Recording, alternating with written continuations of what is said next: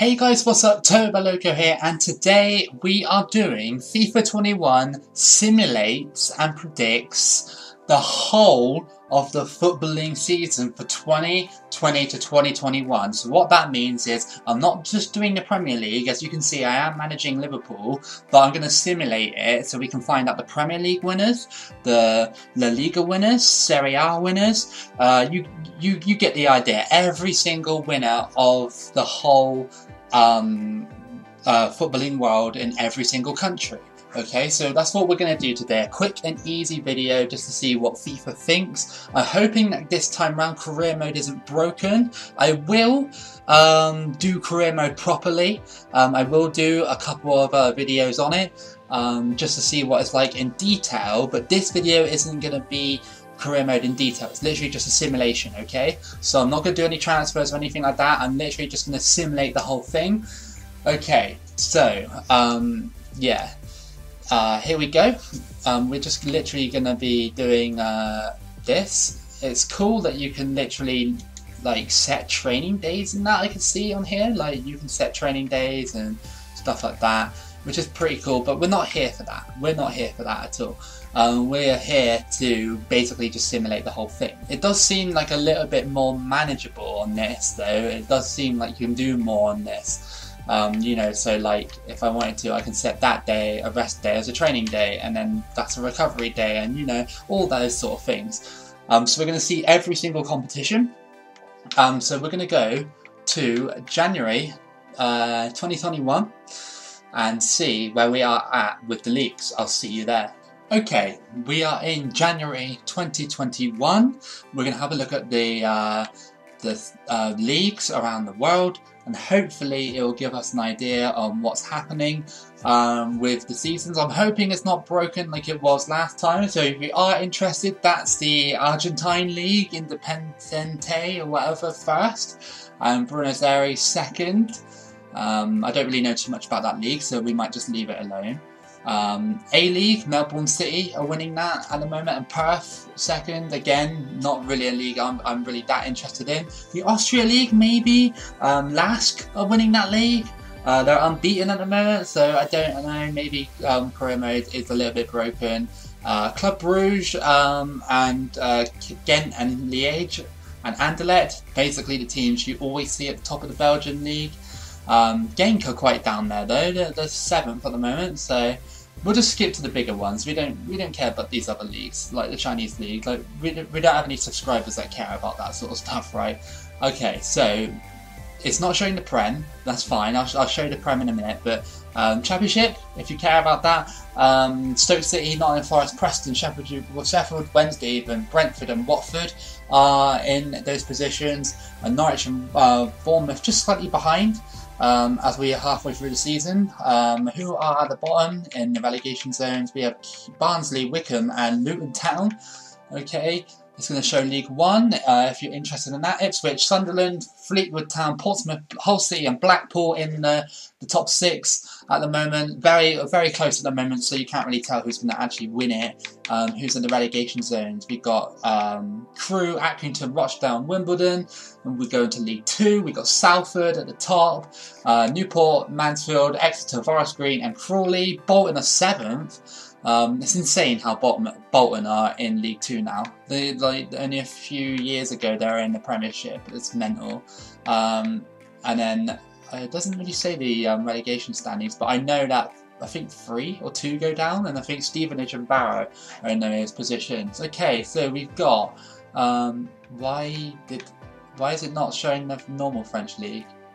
Ah, there we go. Normal French league. PSG are top of that one, and then Lyon and Marseille and Lille are in those ones. So who's at the bottom of that one? The usual couple, I guess. I don't know. Okay, so we've got the Bundesliga, Hamburger. Why is it showing? I don't know why it doesn't show the Bundesliga first. Okay, so we've got Dortmund top of the league on that one. Bayern, Wolfsburg and Leipzig in the top 4, and then Gladbach and Frankfurt just behind them there. There's all very close, apart from maybe Bayern and Dortmund that pulled away a little bit. Who's in the relegation zone for this one? I don't know those teams. I know Union Berlin and I know Augsburg, but Bielefeld, he must be a new one to me. Okay, so Serie A, we've got Juventus at the top. They've only lost once so far. Inter, Atalanta and Milan share the top 4. And then we got Lazio and Roma at the top there. Roma unlicensed, love to see it, don't you? FIFA losing licenses for big teams, hate that sort of stuff. We'll make our way over to the Dutch League. A few of you would like to know that one, I guess. Ajax, Feyenoord, AZ Alkmaar and PSV are in the top 4. No real change there, really, is there? And then, as we keep going along, Polish League, we don't care about that really, do we? Porto, are top of the Portuguese League, Sporting CP. Benfica are quite far down, quite about 10 points behind Porto.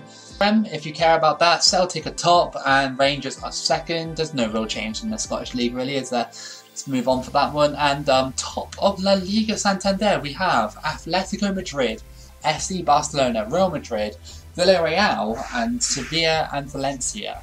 So that's a little bit surprising to see Atletico at top, but remember we got the duo of Suarez and Costa. That's going to be so exciting to see throughout the season. And then we got the smaller teams at the bottom there.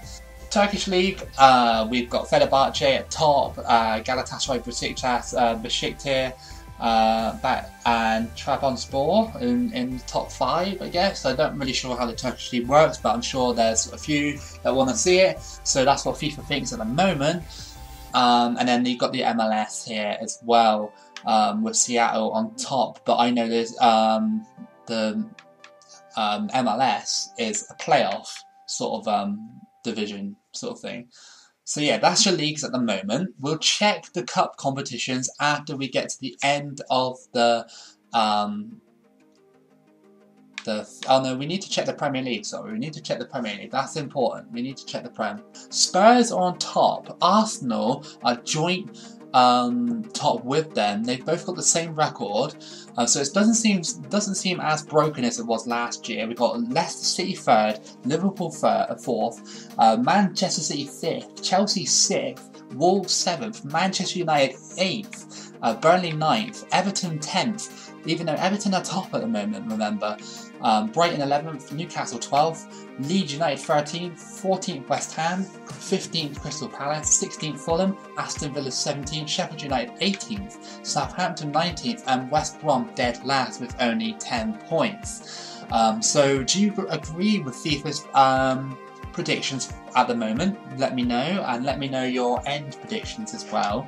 We're going to simulate the rest of the season now and see what the game thinks that we're gonna get. I have to say, career mode does seem a little bit more promising this year. It doesn't seem as broken. You don't see teams going unbeaten as much as you did last season. Last season it was just mental how many teams would go unbeaten. You know, just to... It was mental. Most teams will go unbeaten, and if you played career mode, it was impossible to catch up with teams like Liverpool, Man City or whoever, because they were just going unbeaten. It was crazy. But anyway, I'll see you for the second part of the simulation in June. Okay, we're at the 1st of June. It took a while, but we got there. We're going to check the leagues. The first league we're going to check is the Premier League. So here we go, we got it. And as we can see from the standings, that Spurs have won the league by 4 points. Now this seems a little bit more realistic than what happened with last year's simulation. Obviously I tried it and it failed because most teams went unbeaten, which is so stupid. This seems to be a little bit more realistic, kinda. Okay, so we've got Spurs top just by 4 points. Then Liverpool came 2nd, Manchester City came 3rd, Arsenal came 4th, Chelsea came 5th, which might be a little bit surprising to some people, Chelsea coming 5th with the money they spent and stuff, but it's not like you know, money wins everything, right? And then we've got Wolves in 6th, Leicester in 7th, 8th Manchester United. I can see that happening the way they're struggling right now. Of course, they only just signed Cavani. Like, I've only just seen that pop up on the news, so yeah, so we'll have to see what happens there. Then 20 points behind them, you have Burnley in 9th, then Everton in 10th. I can't really see Everton finishing 10th. I think they're going to have a strong finish this season. I feel that, like, from their strong start. West Ham 11th, Aston Villa 12th, Brighton 13th, Sheffield United 14th, Newcastle 15th, Fulham 16th, Leeds 17th. I can't really see that happening. Leeds have been okay as well at the moment. They've been okay. Crystal Palace 18th, 19th Southampton, and West Brom in 20th. Okay, so that's what the game thinks the Premier League is going to be like. We're going to look at the cup competitions before we have a look at the other leagues. Okay, so let's have a look. So they think that they got that wrong instantly. Arsenal won that, but it did go to penalties, so the game almost got it right. Penalties are always very random in real life anyway, so the game wouldn't have been able to predict that. Simulations on FIFA games are pretty random, but I feel that the game kind of got it close. I mean, obviously it's a 50-50 chance, but the fact that they thought that one of them would win on penalties is quite surprising there. Okay, so we got the FA Cup winners. We got Everton. Yeah, you could make a claim that Everton could win the FA Cup this year. Like, they've got a really strong midfield. Calvert-Lewin is a great striker as well. Man United getting to the final of the FA Cup, possibly, if they've got a good run, like a good run of smaller teams, but I can't see them like beating bigger teams, right? I don't know, at the moment, not very much. So we got the EFL Cup. Liverpool won that one, so they got more silverware in like the year after they won the Prem. So brilliant stuff there for Liverpool against West Ham, 3-0. We have the Super Cup running, obviously the game knew that, and we got Bayern doing back-to-back Champions League final appearances and winning it against Juventus. I always said that Juventus will win the Champions League this year. So that's my personal prediction, kind of close. But the game thinks Bayern will win it again. That's very interesting. So Bayern do it again. That's very interesting. What do you guys think about that one? Europa League, Bayern Leverkusen on penalties. So Bayern Leverkusen finally get some silverware. Ajax missing out there. And I think that's it for the cup competitions. Yeah, it is. Okay, so we got those. We're going to have a look at the other leagues in the world. We won't have a look at the smaller leagues and stuff. Yeah, I think the Argentine league and all these leagues don't really sort of coincide with like the Western leagues, like the Spanish, the English leagues and stuff like that. I don't think they coincide.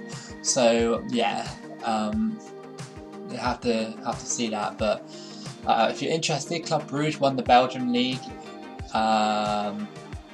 No, we don't really want the Brazil league or the Chinese league or the Danish league. Okay, we've got the EFL Championship.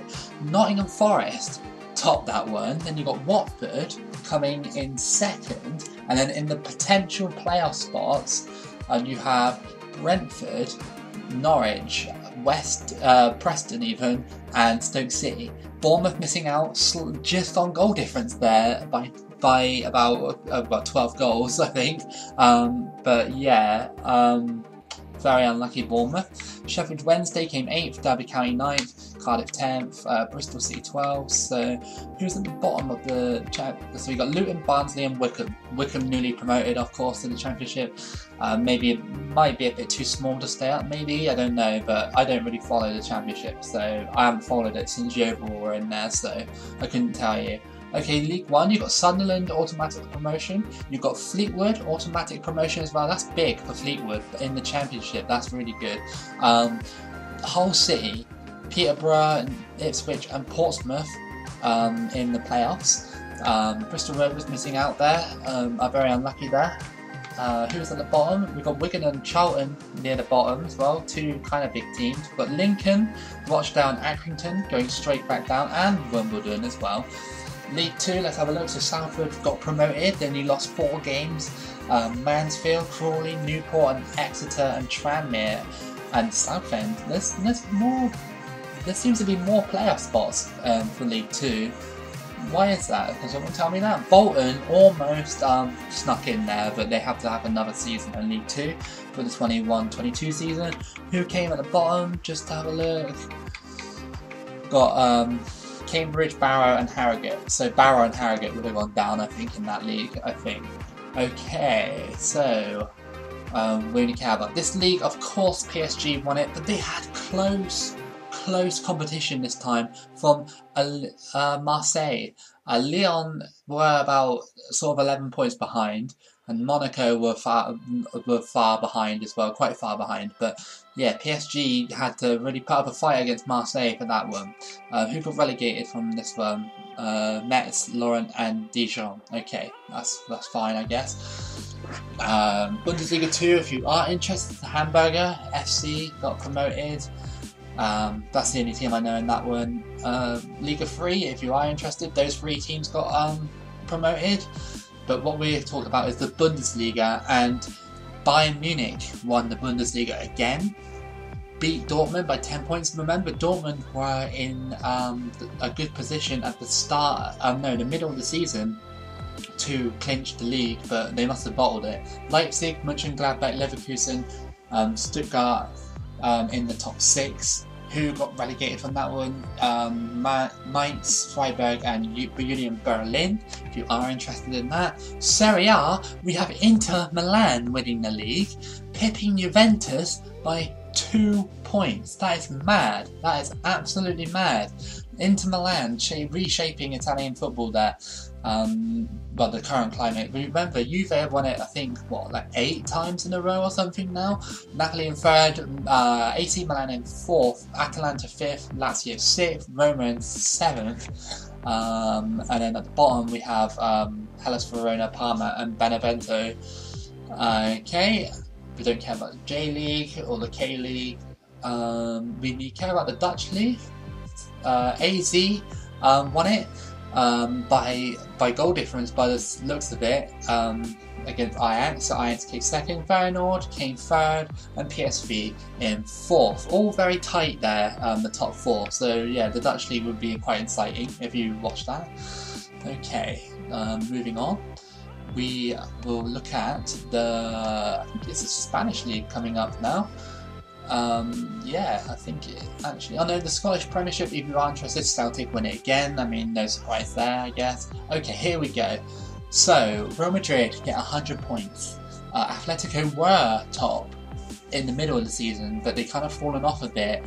FC Barcelona 2nd, and look how far Barcelona are from Real Madrid. They are literally they're 24 points behind them. That is mental. Real Madrid going on an absolute tear there. Athletic Club in 4th, Valencia in 5th, Villarreal in 6th, and then you've got Sevilla and Sociedad just behind them, and then you've got the usual teams near the bottom there. That's the 2nd league, if you care about that. So it does seem this year that career mode is a little bit more balanced, and I think when I play it, it'll be a lot more fun. Okay, here we are with the Turkish league to round off, I guess. Galatasaray topped that one, and Besiktas, or whatever, however you say it, level points but behind on goal difference. Fenerbahce in 3rd, Besiktas in 4th, and Antalyaspor, or however you say it, in 5th. So yeah, and then you got MLS starts again anyway, so there was no way of knowing who won the MLS. But anyway, this was your massive simulation by FIFA 21 of all the main football leagues you could say in the world. And I hope you've enjoyed it. If you did, like it and subscribe. I've got plenty of videos like this on my channel of simulations and that. We've got more FIFA 21 content coming within the next week, and the subscriber World Cup on Tuesday as well. If you haven't put your entry on that one, you can go on the video, the most recent subscriber World Cup, the September one, and drop an entry. You can pick anyone you want. Yeah, like I said, I'll have Volta, I'll try that, I'll do an actual career mode. Just put down in the comments what team I should use. Should I go Premiership? Should I go La Liga? You know, I've got a 10-hour trial of this game, so I can't do that much. But I want to showcase on my channel what I feel about the game anyway. But anyway, this has been Toboloco. Keep it loco, and I'll see you again for the next video.